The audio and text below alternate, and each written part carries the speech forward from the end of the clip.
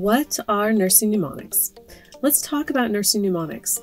Many of you may be wondering what they are in general and how they may fit into your nursing journey.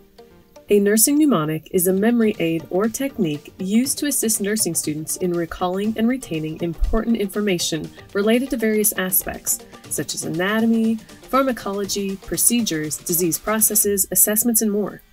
Mnemonics typically involve creating acronyms, catchy phrases, visual associations, or other creative devices to simplify complex concepts and make them easier to remember.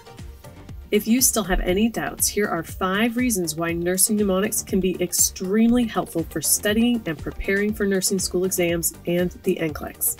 1. Retention and recall. Mnemonics help improve your ability to remember important information. 2. Organization and categorization. Mnemonics can help you organize and categorize large amounts of information. 3. Simplification of complex concepts. Nursing mnemonics simplify complex concepts by breaking them down into smaller, more manageable parts. 4. Application of critical thinking. Nursing mnemonics often incorporate critical thinking strategies, such as prioritization, assessment, and decision-making. 5. The quick reference during exams. Mnemonics offer a quick reference during exams, allowing you to recall information on the spot. Get ready to discover creative memory aids that will make your nursing school journey a whole lot easier and more enjoyable. Now that we've talked about what nursing mnemonics are and why they are important, let's dive into 5 of the most commonly used mnemonics on nursing.com. This mnemonic is, I have a right to camp if you left off the AC. Use this mnemonic to remember all the structure of the coronary arteries. There is right and left. So I have a right to camp, C-A-M-P, if you left, which is the left side, off the AC. So let's go through these. So on the right side, there are 3 main ones. You've got the coronary artery, the marginal artery, and the posterior artery. Here's how you remember. CA, which is a coronary artery, also makes up the first part of this mnemonic, which is camp. So the right CA, coronary artery. Then you have the M, which is the marginal artery. Then you have P, the posterior intraventricular artery. Now, I have a right to camp if you left off the AC. So let's look at the left side of the heart.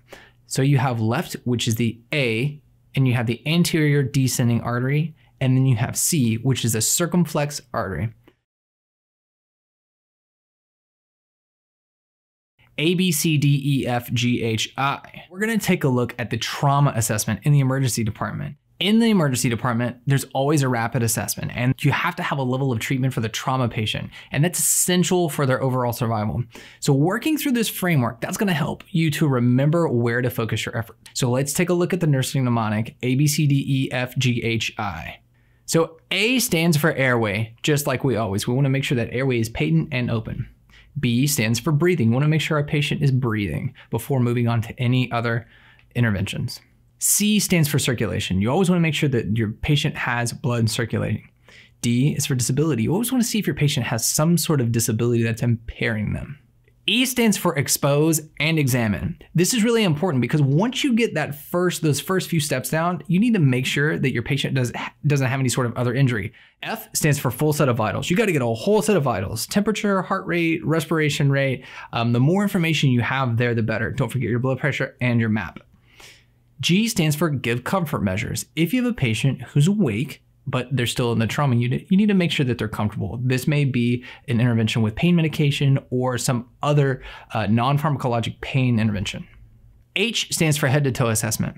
What that means is after we've done our ABCs and make sure that our patient has an open airway, is breathing, and has circulation, we want to that entire head to toe assessment. So I stands for inspect posterior. Every time you have a patient come into the trauma bay or into the emergency department, they're usually going to come in on their back. And that means that sometimes important things are going to get missed. Once you make sure that your patient has gone through all your ABCs and you've done your head to toe assessment, have your cohorts or your colleagues help you roll the patient over so you can get a good look at their posterior.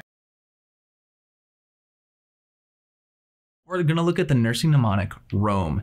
And ROAM is really important because it helps you to decipher those arterial blood gases. So anytime you have a patient, you get a blood gas back on them, you can actually figure out what's going on with them by using this mnemonic.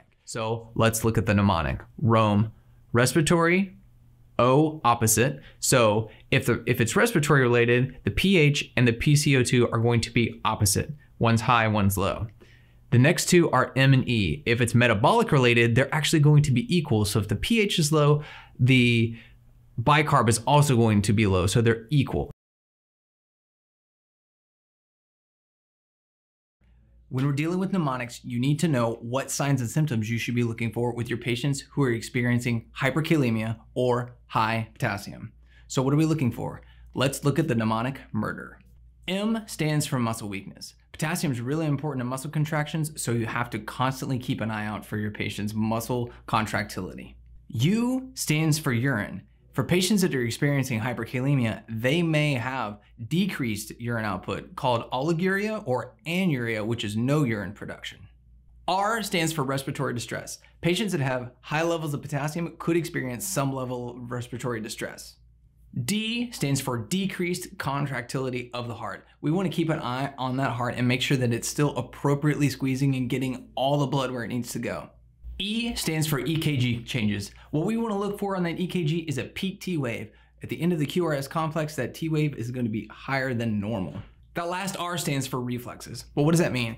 Anytime we're dealing with a patient that has hyperkalemia, we want to check reflexes. We want to check either elbows or the patellar reflexes. We're looking for a sign or symptom such as hyper or hyporeflexia, meaning that anytime you check that reflex, it's either going to excessively respond or it may not even respond at all. Now we're going to take a look at the mnemonic for sludge. And what sludge is it's a mnemonic to help you remember how to take care of your patients and what signs and symptoms you are going to be looking for your patients that could be going through something called a cholinergic crisis. S stands for salivation. In your patients that have excessive acetylcholine, they're going to over salivate. The next one is L, which is lacrimation or tear production. That means that your patients may be tearing excessively. Now U stands for urination, and what that means is for those patients that are producing too much acetylcholine, they are going to maybe not have as good of urinary bladder control and they may leak urine or produce excessive urine. Along with D, which stands for defecation, you're going to see similar symptoms.